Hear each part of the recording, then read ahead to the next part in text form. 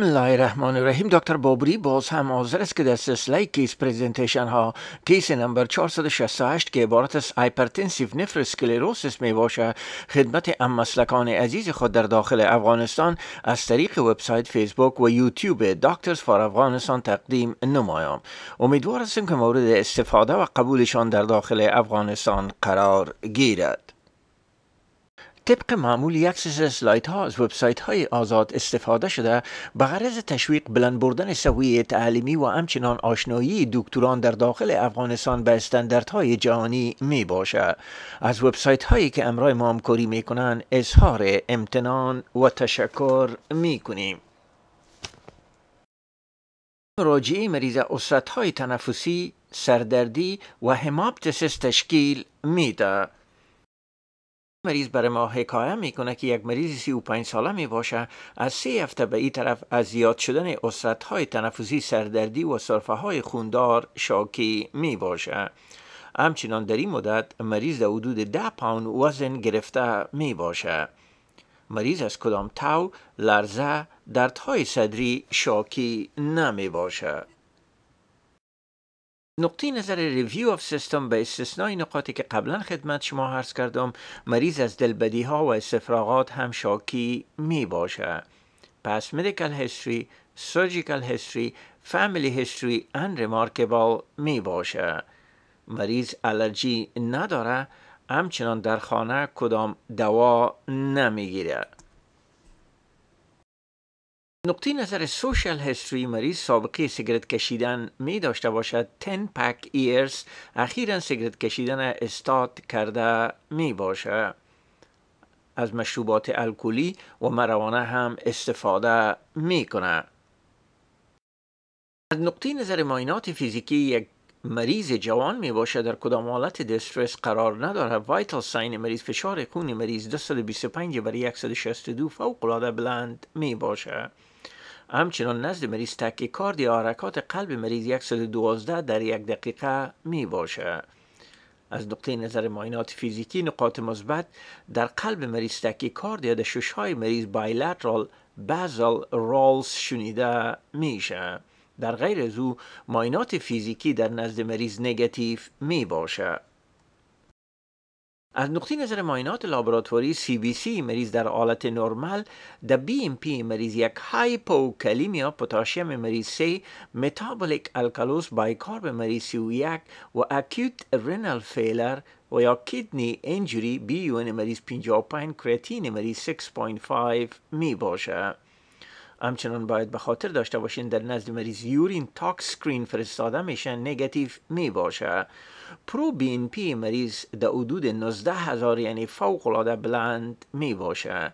معاینات سی این پی مریض در حالت نرمال می باشه. از نقطه نظر یورین انالیسیس اسپسیفیک گریویتی مریض فوق العاده پایین می باشه. معنای ازیست که گرده ها معوف شده، قدرت کانسنتریشن از دست میده. همچنان در نزد مریض پروتین یوریا و هماتیوریا مایکروسکوپیک دیده میشه. الکتروکاردیوگرام مریض ساینس تاکیکاردیا، لفت ونتریکولار هایپرتروفی دیده میشه. استکسری مریض اگر توجه کنین، مریض یک کاردیومگالی، ماینر فیشورا فوق العاده پرومیننت، سمکالی بی لاین به بسیار وضاحت دیده میشه و همچنان پری برونکیال کافینگ دیده میشه. البته این تمام نقاط دلالت به عدم کفایی قلبی یا کانجستیو هارت فیلر میکنه. در لاترال ویو اگر توجه کنین، ماینر فیشورا فوق العاده پرومیننت یعنی مایع در بین پلورال کاویتی وجود می داشته باشه. همچنان اوبلیک فیشورا هم پرومیننت می باشه. البته اینکریز انترستیشل مارکینگ اینجا هم دیده میشه که دلالت به کانجشن یا پولمونری اودیما می کنه. اسسمنت و پلان دکتر جوان ما تشخیصشان hypertensive urgency acute renal failure secondary to accelerated hypertension می باشه. hemoptysis secondary to congestive heart failure می باشه. باید به خاطر داشته باشین که مریض هایپوکالیمیا و متابولیک الکالوسیس می داشته باشه. بناهن هایپر الدوسترینیزم باید در نزد مریض رول اوت گرده. پلان دکتر جوان ما مریض در تلمتری یونیت بستر میکنن. مریض امرای اورال مدیکیشن نفیدیپین 10 میلی گرم پی او دیلی، لابیتولول 300 میلی گرم پی او بی آی دی، لیسکس 40 میلی گرم آی وی پوش. همچنان میگن اگر فشار خون مریض زیر کنترل نبه باید مریض در انتنسیو کیر یونیت بستر شود تا ای که امرای آی وی انتی هایپرتنسیو مدیکیشن تداوی گرده. به غرض هایپر الدوسترونیزم نزد مریض پلازما رینین اکتیویتی و سیروم الدوسترون هم فرستاده میشه. همچنان نزد مریض دیپ ون ترومبوز پروفیلاکسیس توصیه میگرده. همچنان در نزد مریض رنال سونوگرام صورت میگیره. هایدرونفروز و یا رنال ستون دیده نمیشه. اکوکاردیوگرام در نزد مریض صورت میگیره. لفت ونتریکولار اجکشن فرکشن در حدود 15 تا 20% می باشه. همچنان در نزد مریض مادریت میترال و ترایکاسپید ریگارجیتیشن دیده میشه. پیک پولمونری آرتری پرشر در حدود 66 mm of mercury می باشه. نفرولوژی کانسلتیشن در نزد مریض گرفته میشه. تشخیصشان اکوت رینال فیلر secondary to accelerated hypertension می باشه. همچنان در نزد مریض هایپوکالیمیا، هماپتیسیس، متابولیک الکالوسیس می باشه. میگه باید رول اوت کنین گوت پاستچر سندروم و سیستمیک لوپوس اریتماتوسا و وگنر گرانولوماتوسیس.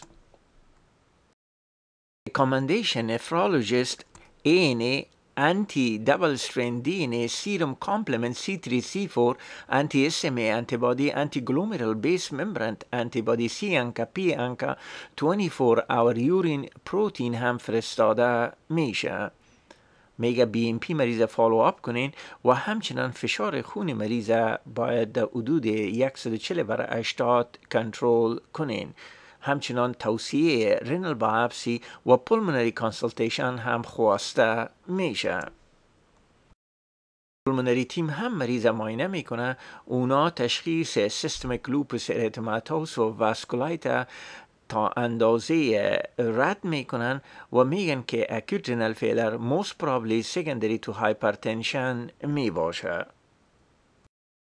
نزد مریض کتسکن چست هم صورت میگیره. 7 سانتیمتر نادول و کانجشن نشان میده. خونی مریض بر میگرده. کریتینی مریض 7.8 بلند می باشه. برانکاسکوپی و برانکیل الویول لاواژ نزد مریض صورت میگیره. گوت پاستچر سندروم، وگنر گلانوماتوس و لوپوس در نزد مریض رول اوت میگرده. همچنان پروتئینیوریای مریض بلند می باشه. فشار خون مریض هنوزم 160/100 می باشه. فشار خون مریض توسط ادویه زیر کنترل گرفته میشه. البته با تداوی آیسته فشار خون مریض به طرف نرمال شدن میره. اعراض و علائم مریض بهبود حاصل میکنه. هماپتیسیس مریض بهتر میشه. کریاتین مریض از 7.8 به 7.2 پایین میشه. در این وقت پلازما رینین اکتیویتی در حدود 21، الدوسترون لیول در حدود 11 می باشه. همچنان نزد مریض کدنی بایپسی صورت میگیره. تشخیصشان هایپرتنسیو نفروسکلروسیس می باشه. مرواریدهایی را که دکتر جوان درباره هایپرتنسیو نفروسکلروسیس بر ما جمع آوری کرده قرار ذیل می باشه.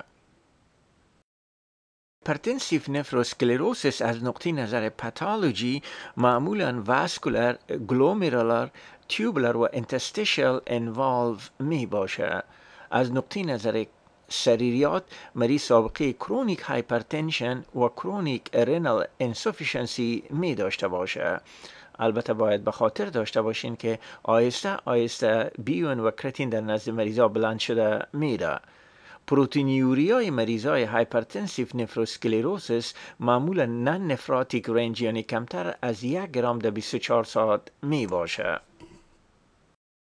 تشخیص مریضای هایپرتنسیو نفروسکلروسیس باید حرص کنم که تشخیص کلینیکی می داشته باشه. معمولا این مریضا لانگ هیستوری اف هایپرتنشن می داشته باشن. لفت ونتریکولار هایپرتروفی در اکوکاردیوگرام.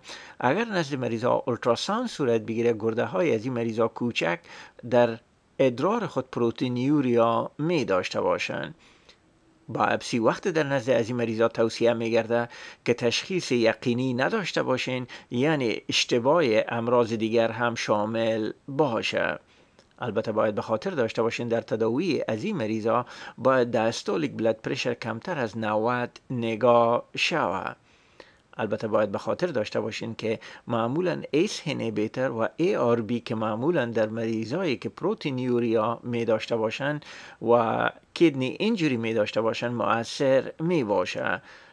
سوال است که آیا ایس اینهیبیتر و یا ARB در نزد از این مریضا یعنی هایپرتنسیو نفروسکلروسیس هم مؤثر می باشه؟